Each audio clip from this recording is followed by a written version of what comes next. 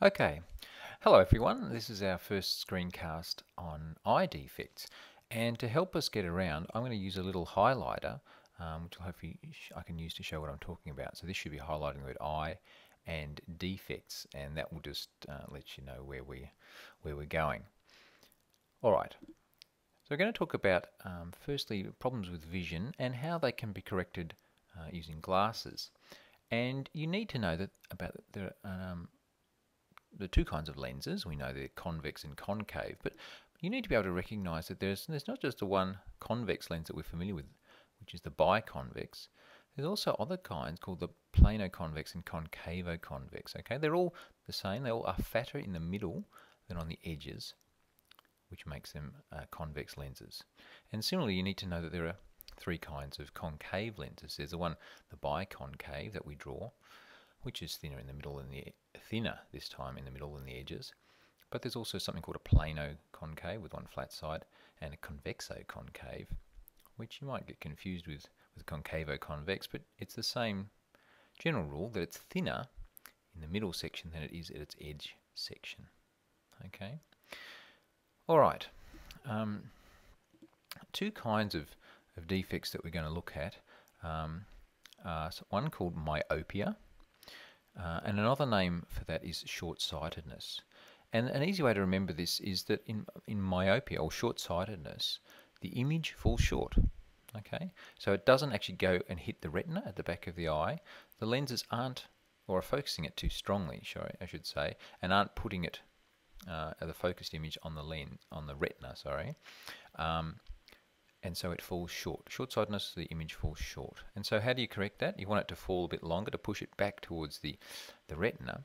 So you use a concave lens, which remember is a diverging lens.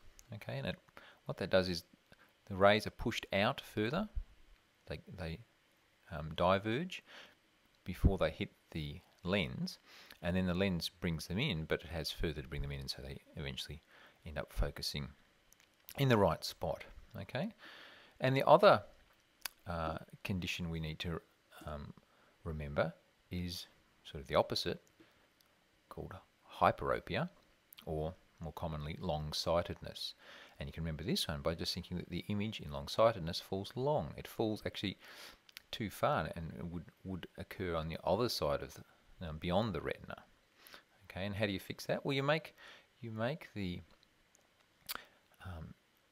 rays start to already come in, start to focus in, start to converge before they hit the lens of the eye. How do you do that? You do that with a converging lens or a convex lens, and that means that the image is brought forward so that it actually focuses on the back of the retina. Okay. The two other things that I want to talk about. One's cataracts, and that's really when the lens becomes cloudy. So here's an eye, and you can actually see you can't see through into the black space inside the eye, the pupil, as you'd normally see it, because there's this cloudy lens. And this is kind of what the person has. Normal vision, and if you've got that cloudy lens, you're basically blocking a lot of light getting in. It's quite a defect. And the second condition you need to just remember is the colour blindness. Okay, and that's reduction in colour vision, which are caused by defects in either the red, blue, or green cone receptors, those light receptors in the retina. Okay, and you might have seen this before. There are a number of tests, colour blindness tests. We'll just have a quick look at that website, and if you go to that link there, you can scroll down, and there's a few sites really just say what number do you see. So here's one, number 2. You should have seen a number 8 if you're normal, or 3 if you've got blindness. Okay, or nothing with total blindness. Pick a few more. How about number 6? Plate number 6 here. What number do you see there? Should see number 15. And one more. I always have trouble with this one. Number 13, plate number 13. Do you see a number there? 73. So you can go to that website and have a look. All right, that's the end of this screencast.